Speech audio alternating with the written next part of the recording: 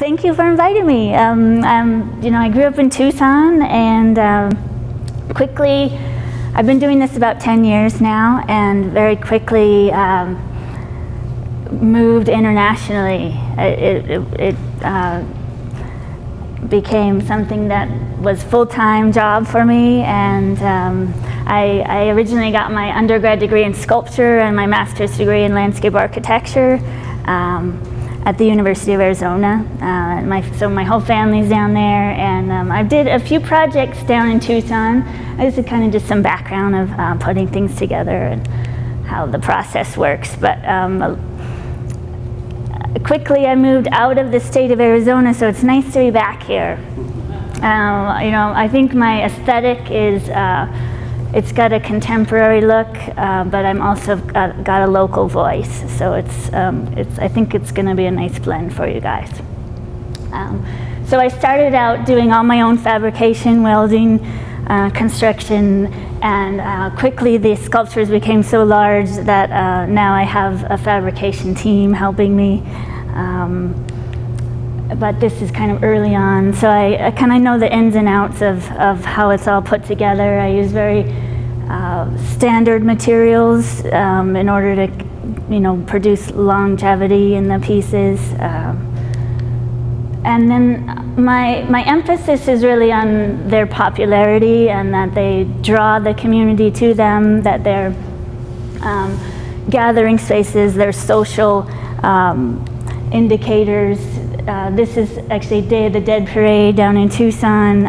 They tend to be very popular with all ages, and they're incorporating day and night experiences.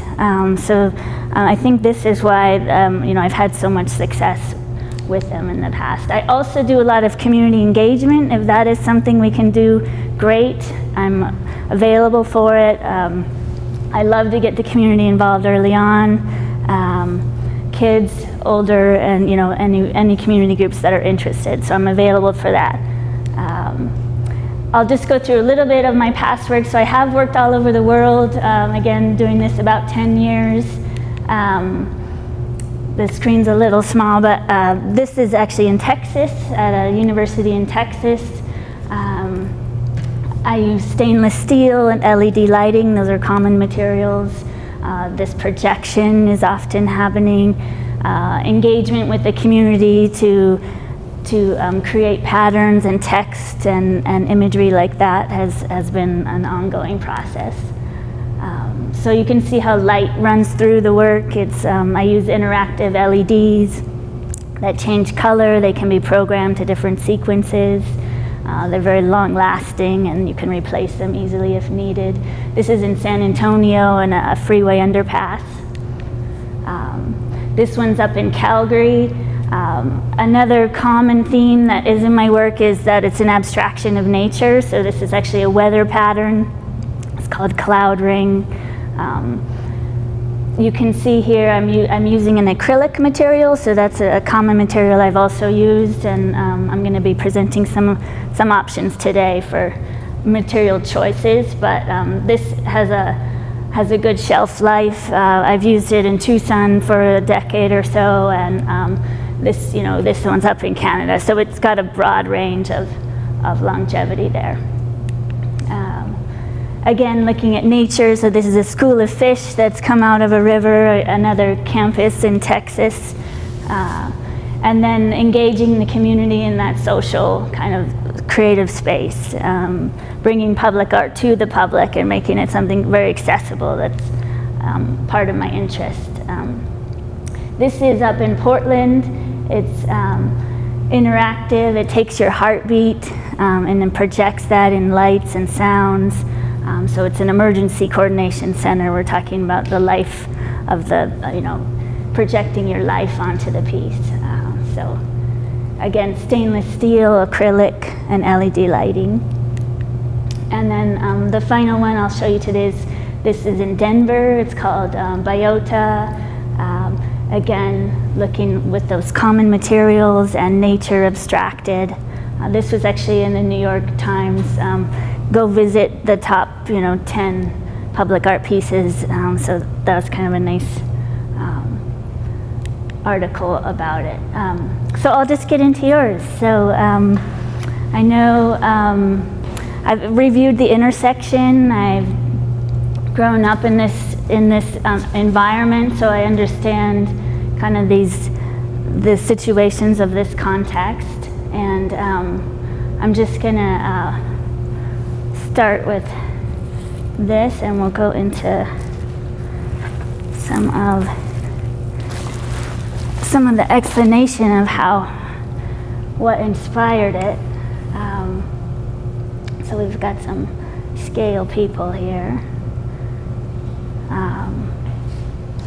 So what I'm looking at really, and I'm titling this Aspire, as a way to talk about the Peoria community and its kind of aspirations for the future, and the actual piece is representing a columnar cactus form. So when you get up into the details of it, it's actually got a subtle pleated surface like a cactus would have, how it goes in and out, and but subtly. So it's one that's, you know, full of water and not dehydrated, how they get when they're, the idea is that it's the potential, it's holding all of that potential in it to create that volume. I love creating closed volumes. I think in this light and space of outdoors, an enclosed volume like this has a real presence in the desert. So this is actually at my house down in Tucson, showing some of kind of that inspiration for a desert form. That's a Mexican fence post cactus. And you can see I'm suggesting color changing with a steel surface with this pattern on it that I'll go more into, but basically it's going to be an acrylic backing with a steel surface to create the pattern. It's going to have a post up the center similar to a light post, and then everything connects to that. So that's how the engineering's going to be structurally put together. I've done similar ones before with that sort of columnar structure in the middle. So we've got, right now, I've got it as a common steel. Maybe I'll use stainless for this environment. It'll be a satin type finish, so it'll reflect some of the sunlight during the day.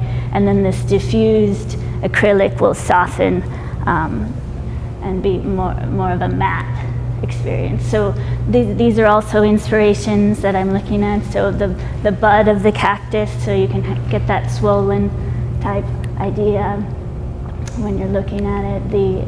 These are different views, so you can kind of get that pleating look when you're up close or looking up under it.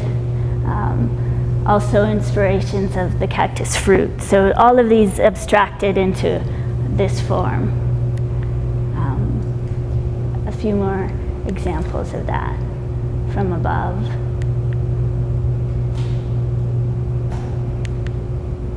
So the actual LED lighting will be more sophisticated in that we can do a range of colors within the piece at one given time. That'll be pre-programmed sequences.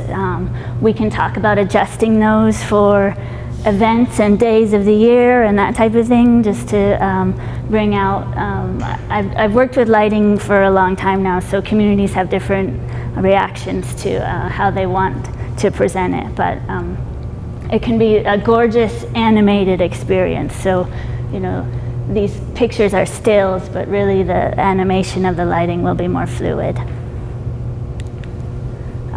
So the surface pattern is really looking at kind of this skeletal structure, which I think is just an amazing, gorgeous structural way of nature coming out of a cactus form. So you get that fluidity. It's also kind of reminds me of water flowing, or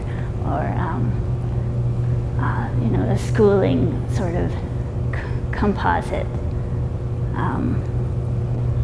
So that would be the steel on top of it. And then at night you get The steel will be more silhouetted and darker, and then the lighting will be brighter during the day.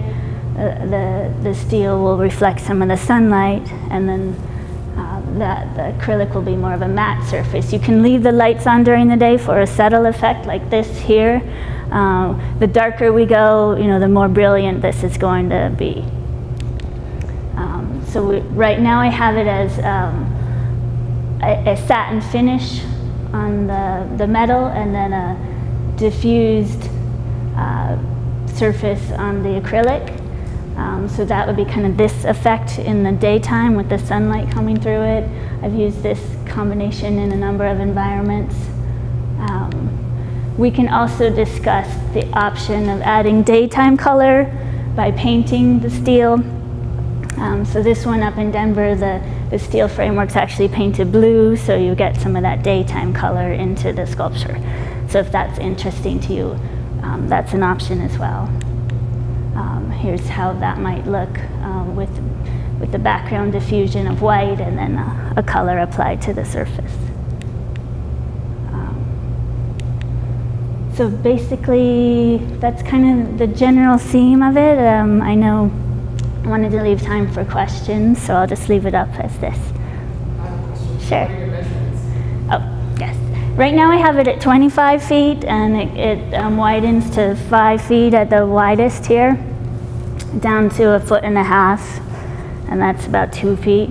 What I'm hoping to do is stretch that to 30. I have to go through my engineering process first to know what I can do with the height.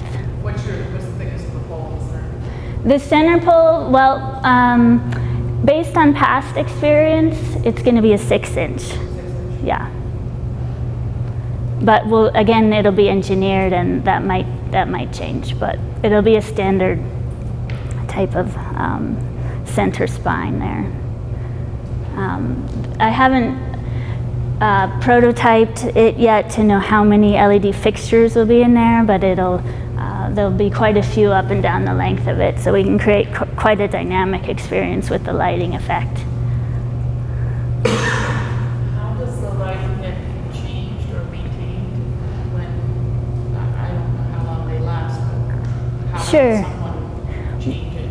Well, if you decide to leave it on during the day and have this more kind of diffused glow, there's so much light in here that you're not really getting the full effect of that really dark experience. That'll probably be more the nighttime, but this would be your daytime type experience. So if you left it on during the day, I'm thinking a 10-year lifespan for the LEDs.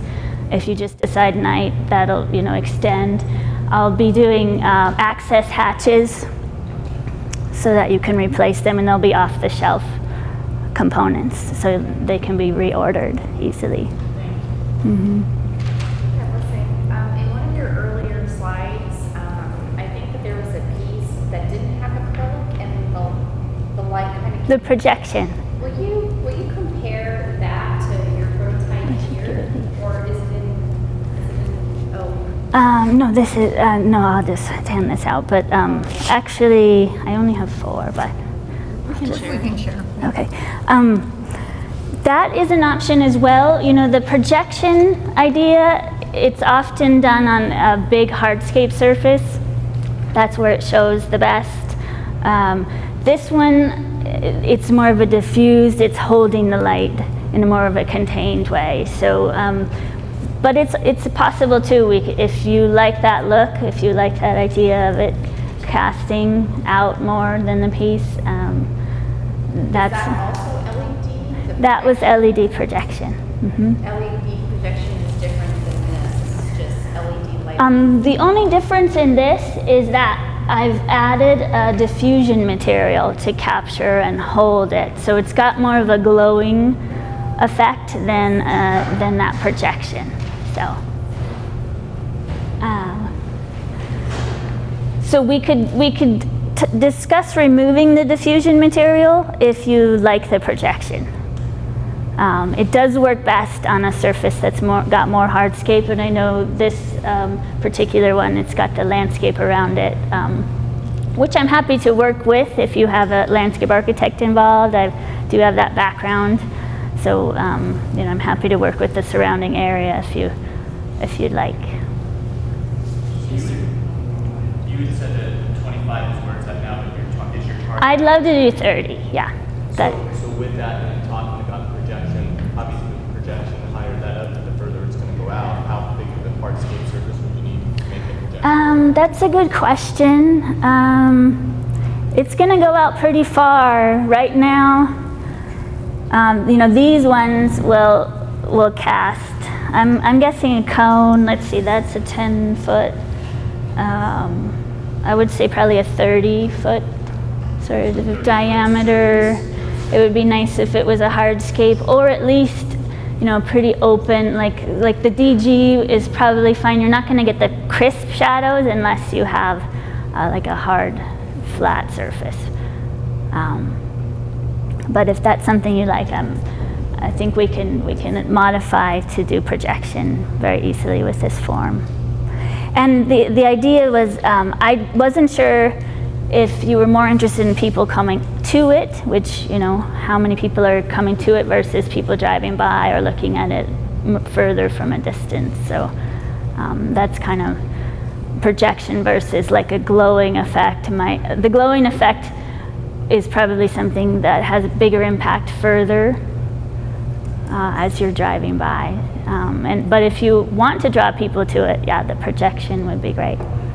And you know, we could talk about a combination, because there's ways that we could filter this acrylic surface that we could do a little bit of both. That would be a fun effect for me, because I usually do one or the other, but it would be nice to have a new technique where maybe we did some subtle pinholing or things in that diffusion surface, so you could get that combination. Yeah, I was going to ask you that if we could do a combination, because my worry for the first 8 feet would be people sticking their hands in it. Right. Yeah. But if you have it from 8 feet up, or that actually Right. Mm-hmm. So that's good. Mm-hmm.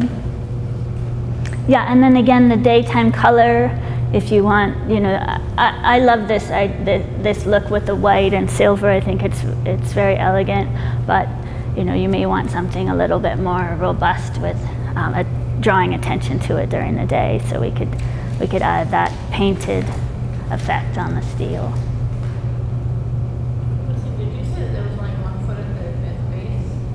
1 foot diameter at the base? No, that's at the top. The top's 1.5 feet, so I think this is 2.5, and then it goes to 5. So, I mean, you got that in a height where people are trying to reach that out. I'm assuming that's going to be a sturdy piece. Yes. Yeah, so there'll be, you know, a very structural pole down the center of it, and then, you know, I make things for interaction, so it'll be touchable. We can talk about aluminum if you're concerned with the heat, you know, touching with the heat here too. So that's an element that, you know, or the painted steel if you're concerned about people touching directly on the metal. But the surface will be laser cut, and so that allows for people, you know, there won't be a lot of like burl or anything that could affect you when you touch it. So.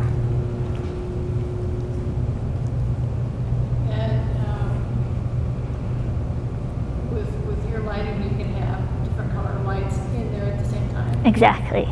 That's what I'm imagining, something pretty dynamic that would emphasize, I think, the columnar aspect of it, so it might flow up and down and give that animated movement to the lighting.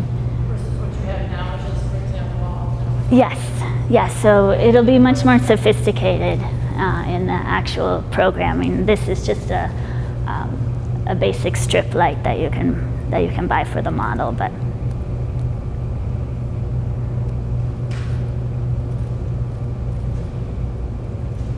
Yeah, I'm trying to think if I left anything out.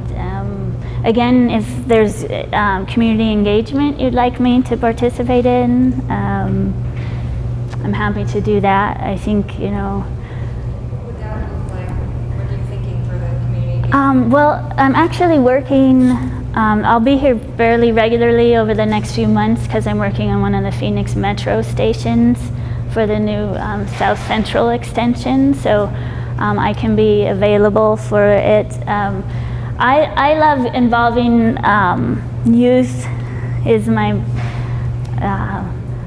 primary target audience, so I like going into schools. I know churches are great centers for that type of activity. Usually what I do is I try to get a personal connection with the artwork and the local community. So whether that's coming in with some activity that they can physically engage with, you know, where they can design their own surface pattern, and they can it can be influenced by that. This is, you know, it's got that skeletal structure. So right now, the artwork I think is the most, from my perspective, like looking at your community from, you know, me coming in. But the more we get involved in an engagement process, the more this could alter to reflect some of that local story. Mm-hmm. Which I have a lot of experience with. So it sounds abstract now, but it's actually something I'm well versed in integrating. If somebody shares, you know, something that has personal connection to them. It's good to include those with maybe some of our public events, festivals. Yeah, exactly. Something that's already going on, and then you set up a workshop or something fun that people can easily join in. Mm-hmm.